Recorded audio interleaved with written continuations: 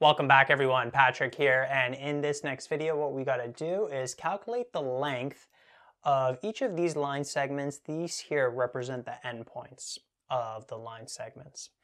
Now, just in general, as a quick review, if we have two endpoints of a line segment, x1, y1, and then we have x2, y2, what's the length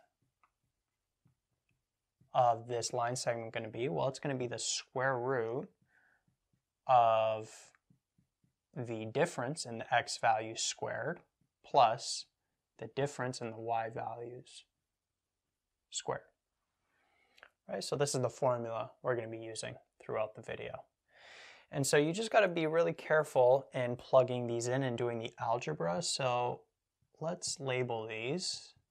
It actually doesn't matter whether you label this x1, y1 or x2, y2. You're still going to get the same answer in the end. So let's rewrite the formula over here, just a general one. So we'll have the square root of x2 minus x1 squared plus y2 minus y1 squared.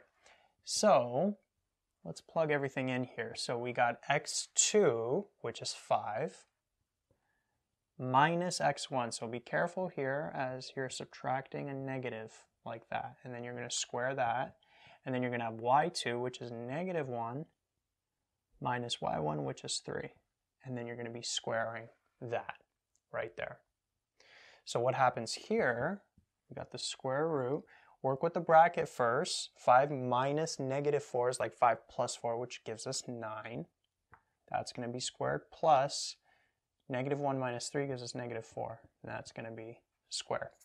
Now, just as a heads up, these are always going to turn to a positive because you're squaring them. Or they could be 0 as well, but they can't be negative. So notice that this here is going to be 81. Negative 4 to the power of 2. Negative 4 times negative 4 gives us 16. And so we'd end up with the square root over here of 97. And if you want to get the decimal of that, that's going to be 9.85 if you plug that in to your calculator. Right? So that's the length of the line segment in part A. Now what about part B? So in part B, let's first label these. So we have x1, y1, we got x2, y2. So we'd have what? The square root of x2 minus x1. Then we got y2 minus y1, like that. So what would we get here? We would have 2 minus negative 3 is like 2 plus 3, which gives us 5. 1 minus negative 2 is like 1 plus 2, which gives us 3.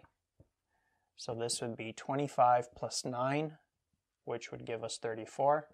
Square root of 34 would be approximately 5.83. So sometimes you'll see solutions given in this format as an exact value. Sometimes they'll be in decimals. Right? If you want to get the decimal, just plug it into the calculator. Right? So that's the length of the line segment for part B. Now part C, it's going to be, there's going to be a lot more algebra involved. So let me actually, I'll write C over here, just to give myself some room in case we need it, because we're working with fractions here, so you got to be really careful with the algebra. So let's label these. This would be x1, y1. This would be x2, y2.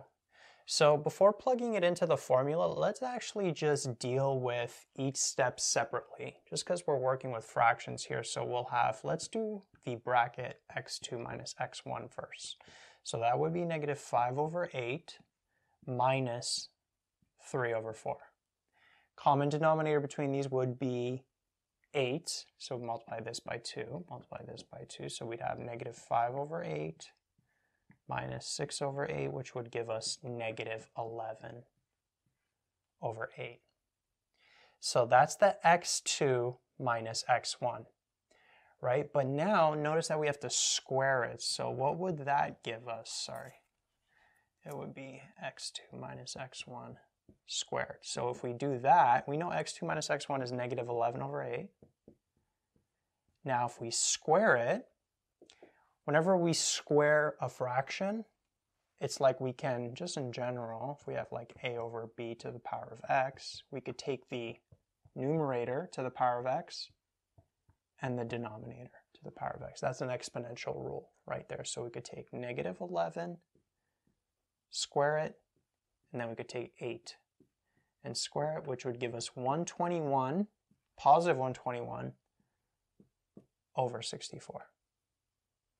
Right, so this portion here would end up being that. So I suggest that when you're getting fractions like this, doing it in steps. So this here